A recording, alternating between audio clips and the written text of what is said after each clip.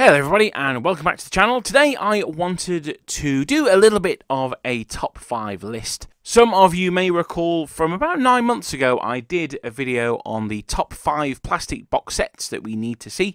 This is going to be very similar to that, but it's going to be about the supplements for the Black Powder game. Now if you don't play Black Powder, I'm sure there are sets of rules that you do play that don't quite cover a theatre or a nation as well as you might want to. I'm thinking perhaps Blucher. I don't really follow that so much, but is there a theatre that Blucher doesn't cover yet? I'm sure there will be.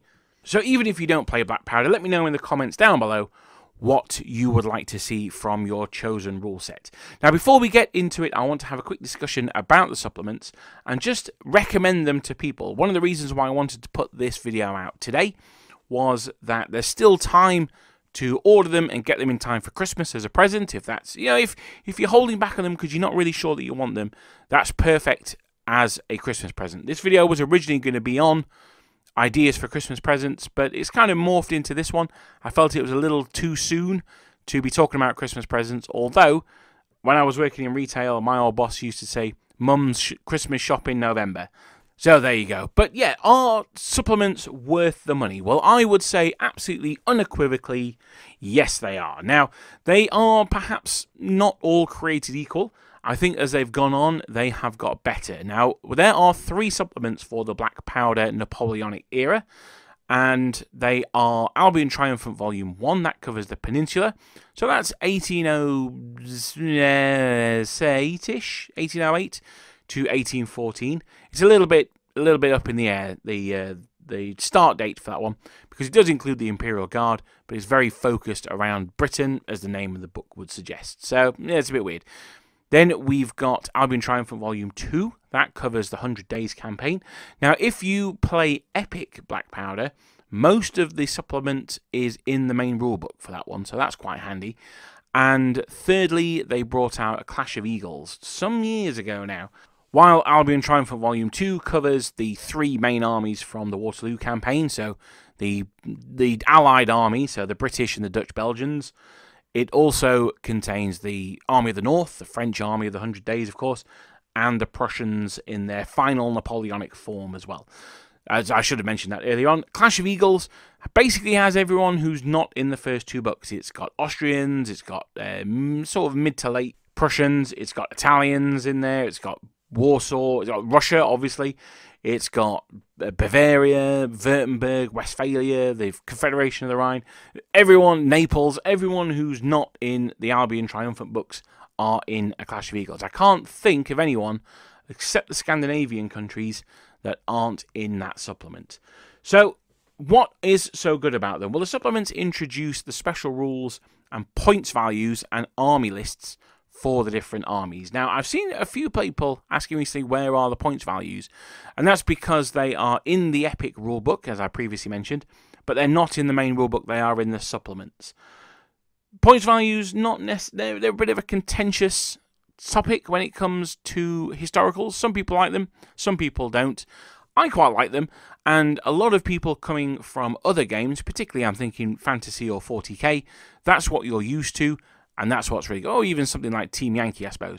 And that's what you like, because that's what you're used to. Now, one of the things I really like about points values is many a day, since I was at school, have I whiled away the times making army lists for stuff. And that's what I absolutely love about points values. If you're just going to say, oh yeah, I'm going to use the Orbat from the Battle of Aspern-Essling for Friand's division, well, you can't think about that for much longer, can you? Because that's it. It's all set in stone. So having those army lists is something that I really like, particularly when you're using points. Now, going forward into 2024, there may be a reason that you want to have a look at the points values and the army lists because, well, I don't want to say too much yet because I need to confirm the venue, but something may be happening. Don't hold me to it just yet. Hopefully we'll hear more in December. In addition to all the wargamey stuff, there is also an excellent potted history of the 3 campaigns that the supplements deal with. Some really nice scenarios that are quite nice to collect towards as well, particularly in the 1812 book. They've got some actually pretty big scenarios. So you can start off with the small ones, make your way up to the big ones, and it's got some interesting quotes and pen pieces on various personalities and things like that. So the books are absolutely superb. I think the first one is very thin. It's about the same thickness as the 2 Victorian supplements they've done for the Sudan and South Africa. So it's a little bit thin, but the content is good. The 100 Days campaign one is much better, I think. I think it's leaps and bounds above the volume 1. But that's got more scenarios in there. Obviously, it covers more armies as well, so that's probably why. The French are effectively 2 armies, because you've got the line and then the Guard are almost an army on their own. And then you've got the Prussians and the British. And the Clash of Eagles, for me, is the absolute pinnacle of black powder supplements for any of the sub-periods that they do. It's fantastic. It's a great book. I cannot recommend it highly. Unless you're collecting British, I would go for Clash of Eagles, just because everyone's in there. Even the Prussians and the Austrians are in there. If you're wanting an army list for your French, then Clash of Eagles would be my first go-to. Probably then I'll be in Triumphant Volume 2, and then I'll be in Triumphant Volume 1. One of the things that Volume 1 doesn't do, and it's a little bit disappointing, is go into all the different nationalities and the rando Mongol regiments that fought for the French army. Everyone's just French in that book. There's no real difference for the Swiss or the Irish or anything like that. They do very briefly mention it, but I think they could have done with a bit more of their time in the sun. So those are the 3 supplements that we have so far. They are superb. I cannot recommend them highly enough. Go out there and get them. I recently bought a Clash of Eagles again. I bought the digital edition, so I've now got it on my Kindle, which has been super helpful. So I love the book so much, I've got it twice. So in the same vein as my top 5 plastic kits, I'm going to do the top 5 supplements. That should be the next one. Now, they won't be the next one. Leipzig has already been confirmed. I think it will probably be Q2 next year. So you're looking April through July. At the very earliest, it could be even later. It could be next autumn. But unfortunately, a bit disappointing.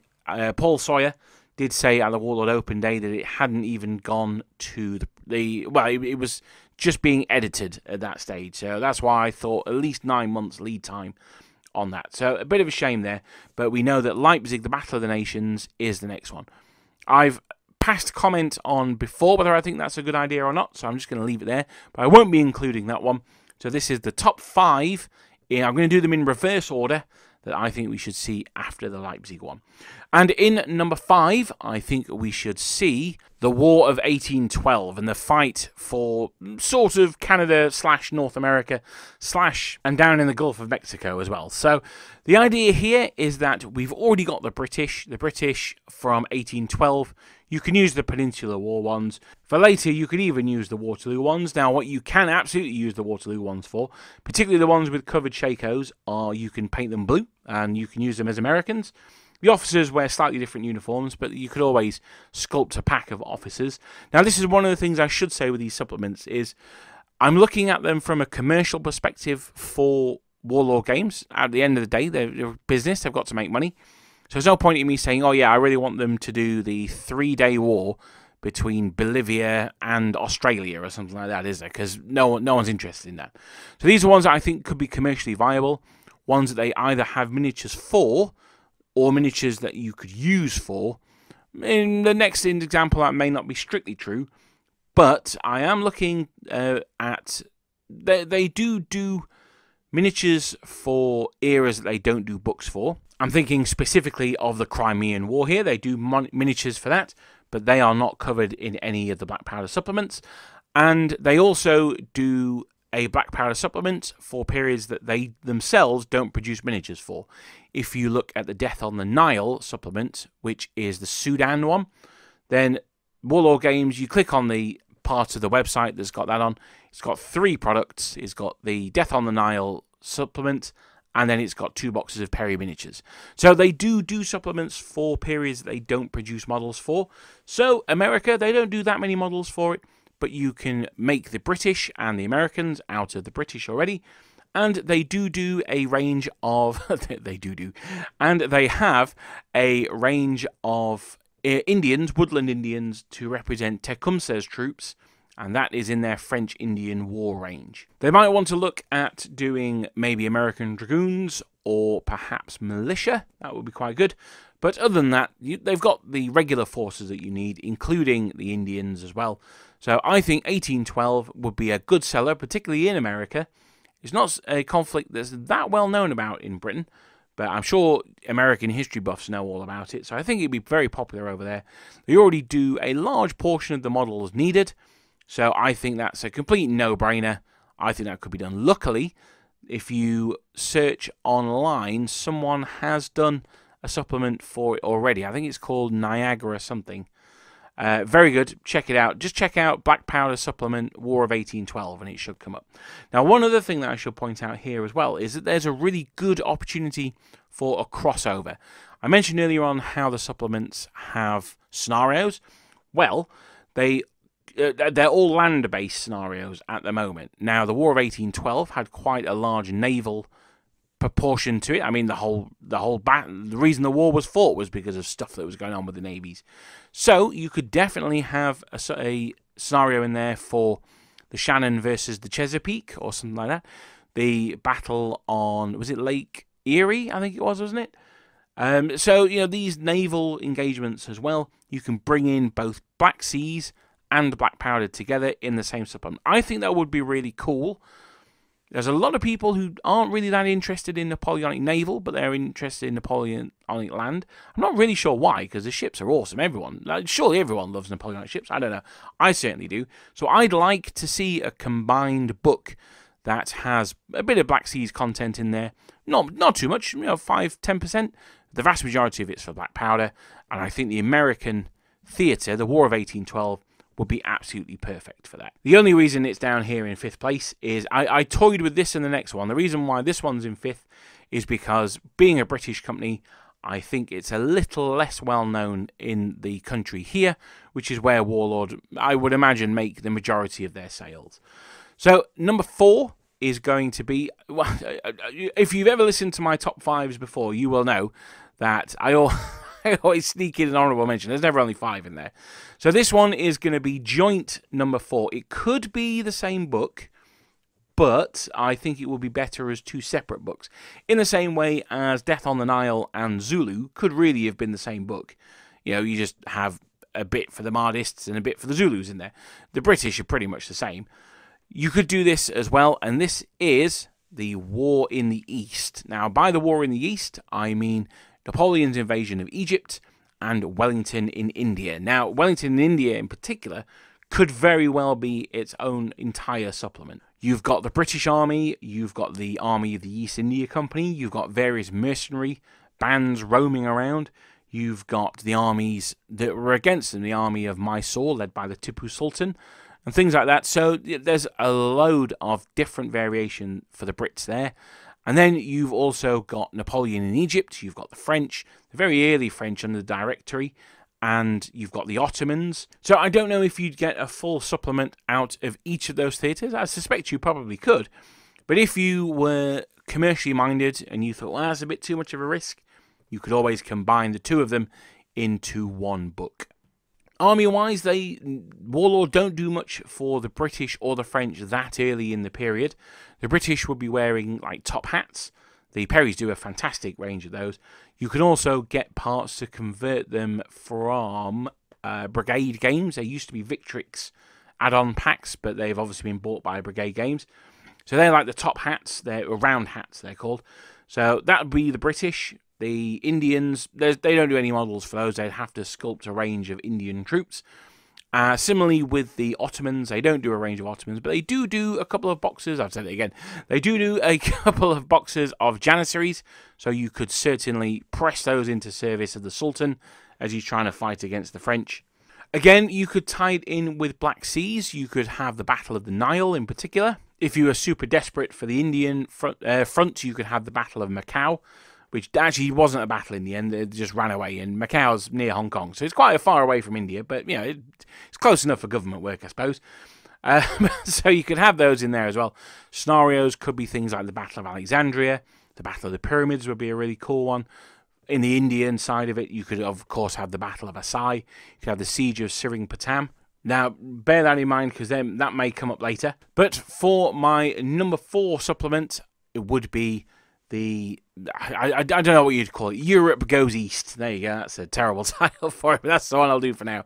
And that would be either a joint book or 2 slimmer volumes, obviously cheaper because they're not quite as thick, of Wellington in India and Napoleon's invasion of Egypt. Now, so far in these supplements, we have dabbled around the periphery. We've gone from the frozen Canadian north to the burning sands of Egypt. Let's get back into it, although it's not going to get much warmer, I'm afraid. I'm going to go to Central Europe, and for my 3rd supplement, I'm going to look at the life and career of General Bonaparte. So not the Emperor Bonaparte, but General Bonaparte. Now, for me, this would be a supplement that covers the Revolutionary Army. Similar to Napoleon in Egypt, but more European, as you could say. And by this, it would cover things like... Well, we'd start off with the Battle of Toulon, would be the obvious one to start with. Another siege, stay with me on that one. And we would end that one in 1800 with the Battle of Marengo. This would be really good at introducing rules for early Austrians and early Prussians. Now, the Perrys have brought out an extensive range of Prussians, but we've not seen any rules for them in 1806. Now, don't get me wrong, there's no reason for Warlord to produce rules for miniatures someone else makes, but there's also no reason not to either. You could cover the Prussians in a battle for Valmy situation. You've also got the rules for the Levy en Masse there as well. But as I say, the main thing there would be early Austrians fighting in Europe, also fighting in northern Italy as well. You've got those funky little units like the Royal Guard of Venice and things like that that can join in the fun as well. I have actually considered doing an imagination army of Venice, Napoleonic army of Venice. I think that could be pretty cool. But would they all have carnival masks on? They'd probably all have carnival masks on, because why wouldn't they? But joking aside, so this would give you a look at the early Napoleonic War, and I think that's something that's very, very lacking in where Black Powder is at the moment. The very earliest we can go, as I said earlier on, is 1808. That's really towards the tail end. There's a lot of battling, a lot of fighting going on before. Actually, there's not towards the tail end at all. There's still loads more fighting and carnage to come, but there was a lot before then as well, which is just not being served at all.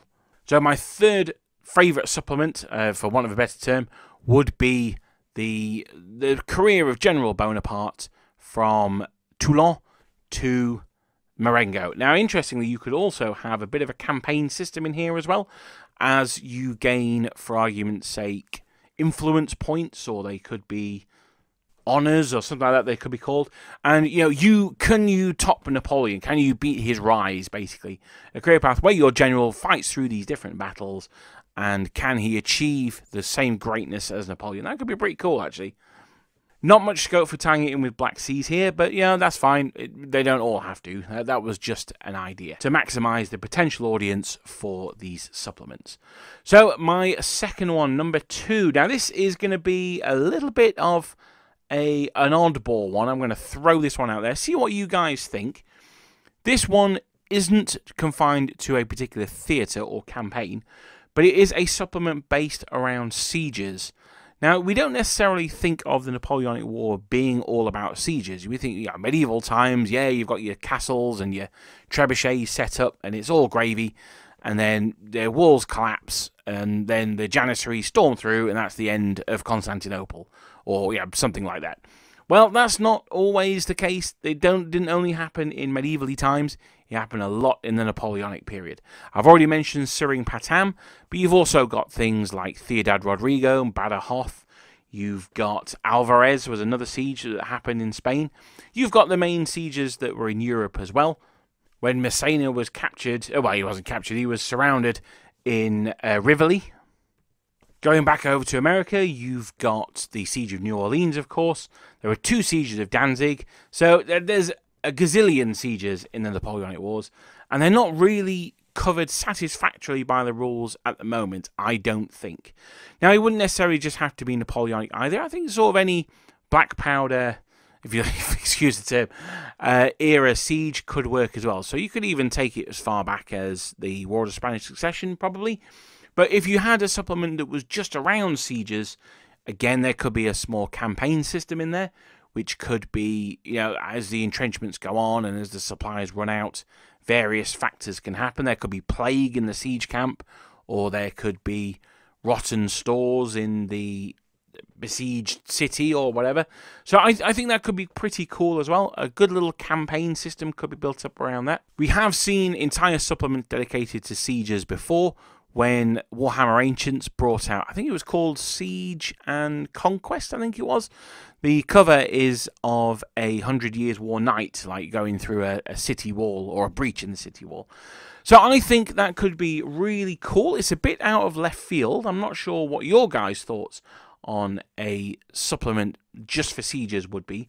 What I would say is at the current rate of supplements being released, once every 15 years or something, I probably wouldn't waste that time on a siege supplement.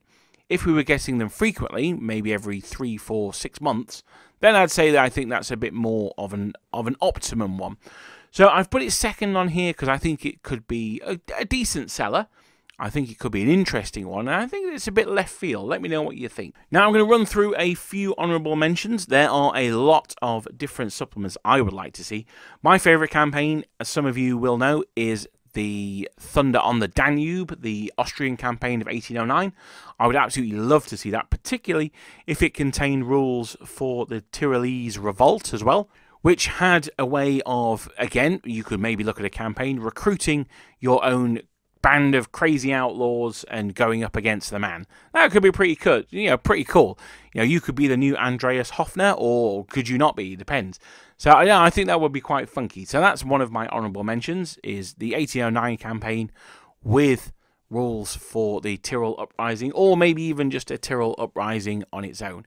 In fact, now I think about it, no, I'm going to have this as a separate one. So an honourable mention is 1809. Another honourable mention is Revolt and Revolution. There you go. You can even have that as your title, Warlord Games. And that would cover everything from the French Revolution up to the Vendée Revolt, the Tyrolean Revolt we've already spoken about, the revolt against General Bardin when he became the governor of Cairo. All sorts of revolts happened throughout the Napoleonic period, and they could have a whole supplement themselves. We spoke earlier on about introducing war bands into Napoleonic warfare. Well, that would be a perfect opportunity to do it. And, more crucially, would be a really interesting modelling opportunity as well. You could get some really cool-looking armies out of it. Another one would be the Northern War of Russia versus Sweden. You could even bung in Britain versus Denmark in that one as well, if you wanted to look at Scandinavia. Battlefront have recently just done a Scandinavia book for Team Yankee. They've lumped them all in together. It's one of the most ridiculous books I think I've ever seen. Why on earth Sweden and Finland would be fighting in the Third War, I have no idea. It's just whatever. But you could very much do them in the Napoleonic War against Russia against Sweden, and or Britain against Denmark. Again, if you wanted to do, well, actually either of those, then you could introduce some naval scenarios as well, and you could link those in with the land battles for Black Powder. So with those honourable mentions out the way, I think it's going to be pretty obvious which one I think the most important supplement for Black Powder to bring out would be. We've not got it yet, and it is, of course, the Battle of Austerlitz, or the Austerlitz campaign. This would include Ulm, and most importantly of all, you could also run it right through to 1809. It could include, 1808, and the Treaty of Tilsit. It could include the Prussians at Jena and Auerstadt. You could also extend it on for the Russians to include Eylau and Friedland as well. So I think this is why I think this is the number one most important supplement that we need for Black Powder. It covers basically the entire mid-war period. I split the Napoleonic Wars into different periods.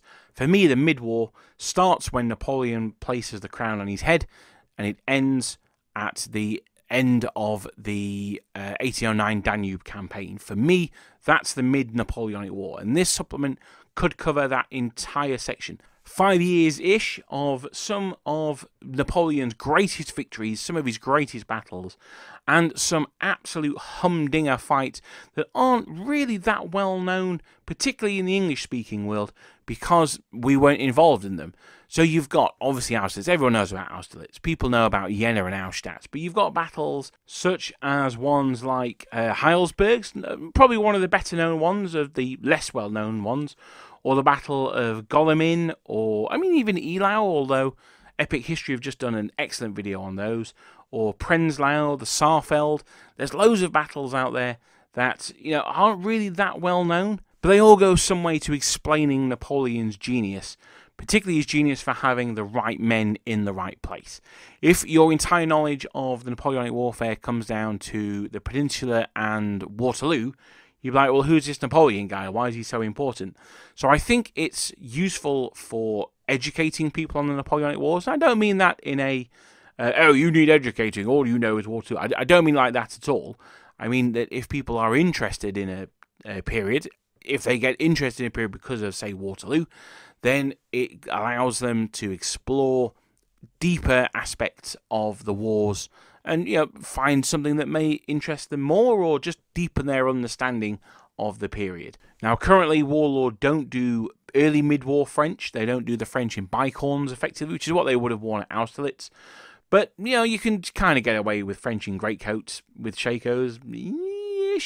They could always do a range of heads that you can supplement your current existing late French with. They've just done a range of heads to make Dutch Belgians in epic scale. So if they can make a pack of epic scale heads, they can definitely do it for 28mm, that's for sure.